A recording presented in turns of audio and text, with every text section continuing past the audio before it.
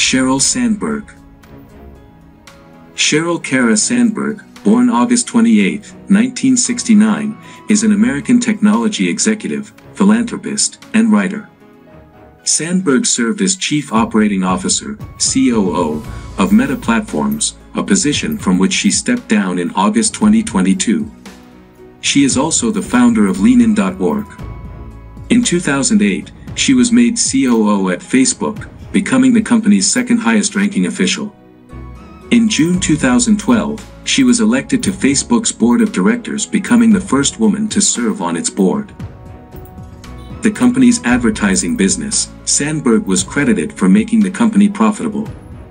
Prior to joining Facebook as its COO, Sandberg was vice president of global online sales and operations at Google and was involved in its philanthropic arm Google.org. Before that, Sandberg served as research assistant to Lawrence Summers at the World Bank, and subsequently as his chief of staff when he was Bill Clinton's United States Secretary of the Treasury. Google.org. In 201. Early life and education. Sandberg was born in 1969 in Washington, D.C., to a Jewish family, the daughter of Adele, née Einhorn, and Joel Sandberg, and the oldest of 3 children. Her father is an ophthalmologist, and her mother, whose grandparents immigrated from Belarus, was a college professor of French language. Her family moved to North Miami Beach, Florida, when she was 2 years old. She attended North Miami Beach High School, from which she graduated in 1987, ranked 9th in her class. She was sophomore class president, became a member of the National Honor Society, and was on the senior class executive board. Sandberg taught aerobics in the 1980s while in high school. In 1987, Sandberg enrolled at Harvard College. She graduated in 1991 summa cum laude in Phi Beta Kappa, 17, with a Bachelor of Arts in Economics and was awarded the John H. Williams Prize for the top graduating student in economics. While at Harvard, she co-founded an organization called Women in Economics and Government. She also met Professor Lawrence Summers, who became her mentor and thesis advisor. Summers recruited her to be his research assistant at the World Bank, where she worked for approximately 1 year on health projects in India dealing with leprosy, AIDS, and blindness. In 1993, she enrolled at Harvard Business School, and in 1995 she earned her MBA, graduating with the highest distinction. In her first year of business school, she earned a fellowship. Career. Early career. After graduating from business school in the spring of 1995, Sandberg worked as a management consultant for McKinsey & Company for approximately 1 year, 1995 to 1996. From 1996 to 2001 she again worked for Lawrence Summers, who was then serving as the United States Secretary of the Treasury under President Bill Clinton, as his chief of staff. Sandberg assisted in the Treasury's work on forgiving debt in the developing world during the Asian financial crisis. She later joined Google in 2001, where she was responsible for online sales of Google's advertising and publishing products, as well as for sales operations of Google's consumer products and Google Book Search. During her time at Google, she grew the ad and sales team from 4 people to 4,000. Facebook/Meta Platforms. In late 2007, Mark Zuckerberg, co-founder and chief executive of Facebook, met Sandberg at a Christmas party held by Dan Rosensweig. Zuckerberg had no formal search for a chief operating officer, COO, but thought of Sandberg as a perfect fit for this role. In March 2008, Facebook announced the hiring of Sandberg for the role of COO and her leaving Google. After joining the company, Sandberg quickly began trying to figure out how to make Facebook profitable. Before she joined, the company was primarily interested in building a really cool site. Profits, they assumed, would follow. By late spring, Facebook's leadership had agreed to rely on advertising, with the ads discreetly presented. By 2010, Facebook became profitable. According to Facebook, she oversees the firm's business operations including sales, marketing, business development, human resources, public policy, and communications. In 2012, she became the 8th member, and the first woman, of Facebook's board of directors. In April 2014, it was reported that Sandberg had sold over half of her shares in Facebook since the company went public. At the time of Facebook's IPO, she held approximately 41 million shares in the company. After several rounds of sales, she is left with around 17.2 million shares, amounting to a stake of 0.5% in the company, worth about $1 billion. The New York Times published a report in 2018 detailing Sandberg's role in handling Facebook's public relations after revelations of Russian interference in the 2016 United States elections and its Cambridge Analytica data scandal. 29. According to the Wall Street Journal, during a meeting, Zuckerberg blamed Sandberg personally for the outcome of the scandal, and that Sandberg confided in friends that the exchange rattled her, and she wondered if she should be worried about her job. On November 29, 2018, the New York Times reported that Sandberg had personally asked Facebook's communications staff to conduct research into George Soros's finances days after Soros publicly criticized tech companies, including Facebook, at the World Economic Forum. In a statement, Facebook said the research into Soros was already underway when Sheryl, Sandberg, sent an email asking if Mr. Soros had shorted Facebook stock. On June 1, 2022, Sandberg announced she would be leaving Meta as COO in the fall of 2022 but would remain on the board of directors. Stating a reason for stepping down, Sandberg stated, "It is time for me to write the next chapter of my life." In January 2024, she announced that she would be stepping down from the board in May and not running for re-election. Boards. In 2009, Sandberg was named to the board of the Walt Disney Company. She also serves on the boards of Women for Women International, the Center for Global Development, and V-Day. She was previously a board member of Starbucks, Brookings Institution, and Ad Council. Other work and ventures. Sandberg gives UC Berkeley commencement keynote speech in 2016. In 2008, Sandberg wrote an article for the Huffington Post in support of her mentor, Larry Summers, who was under fire for his comments about women. She was a keynote speaker at the Jewish Community Federation's Business Leadership Council in 2010. In December 2010, she gave a TED speech titled, "Why We Have Too Few Women Leaders." In May 2011, she gave the commencement address at the Barnard College graduation ceremony. She spoke as the keynote speaker at the Class Day ceremony at the Harvard Business School in May 2012.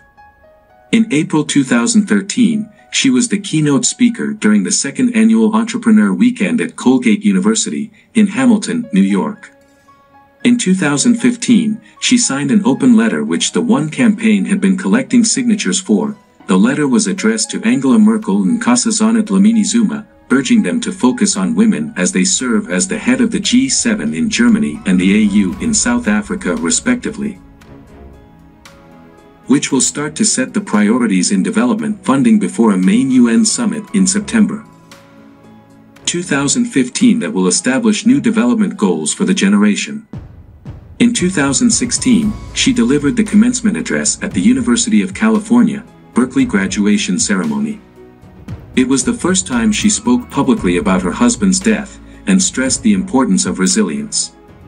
The following year she delivered the commencement address to Virginia Tech's class of 2017. On June 8, 2018, she gave the commencement address for the Massachusetts Institute of Technology in Cambridge, Massachusetts.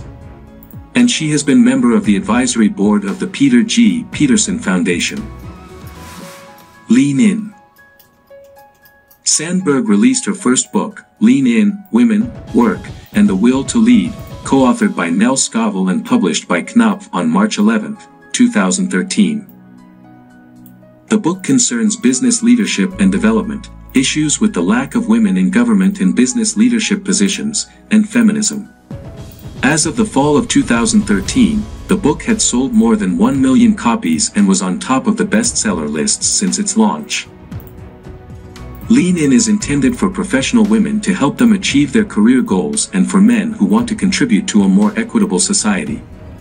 The book argues that barriers are still preventing women from taking leadership roles in the workplace, barriers such as discrimination, blatant and subtle sexism, and sexual harassment.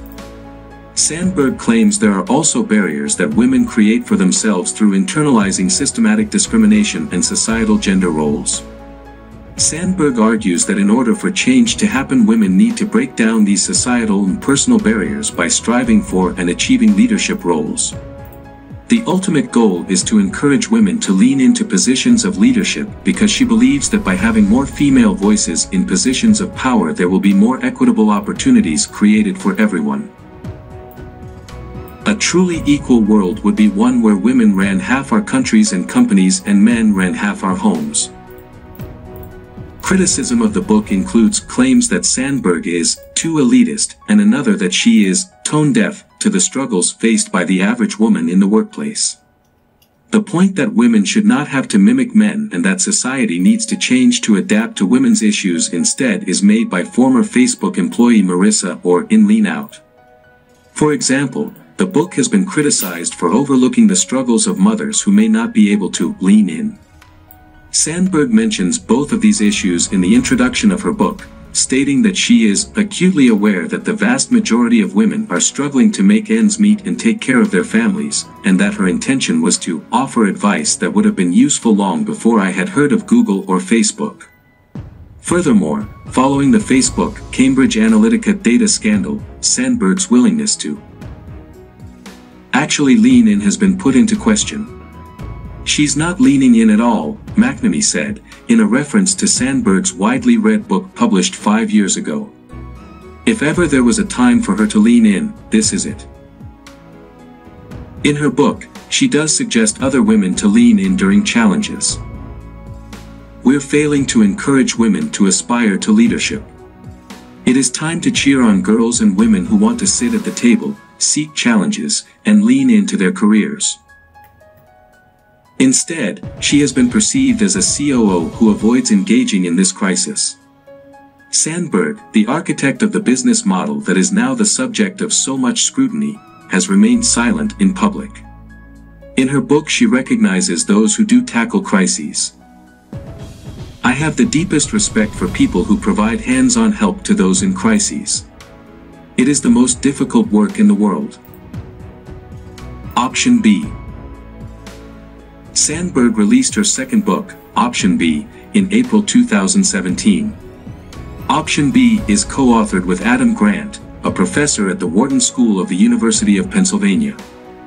The book puts emphasis on grief and resilience in challenges within life. 62, it offers practical tips for creating resilience in the family and community. 2.75 million copies have been sold since publication. Ban Bossy. Main article, Ban Bossy.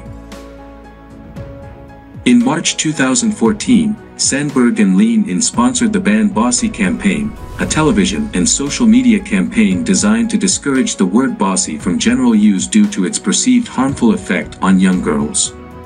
Several video spots with spokespersons including Beyoncé, Jennifer Garner, and Condoleezza Rice among others were produced, along with a website providing school training material, leadership tips, and an online pledge form to which visitors can promise not to use the word. Sheryl Sandberg and Dave Goldberg Family Foundation. In November 2016, Sandberg renamed her Lean In Foundation to the Sheryl Sandberg and Dave Goldberg Family Foundation, after herself and her late husband.